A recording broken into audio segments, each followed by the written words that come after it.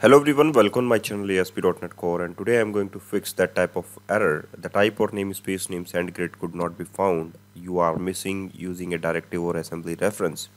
If you show potential tips that is not giving any tips like related to SendGrids, if we are going to related errors related to the SendGrids like SendGrid client, the same thing is namespace name SendGrid client could not be found, or you're using a missing or directive or the assembly reference looking like in the email address and the email address like that.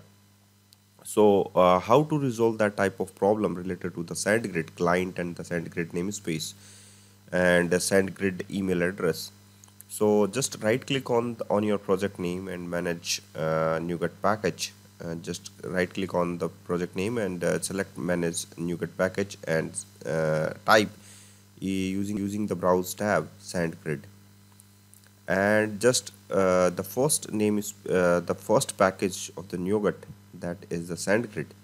You can say just download it. The latest stable is 9.26.1. So after adding this package in the list, you can see that your problem will resolve automatically, and that's all you can say.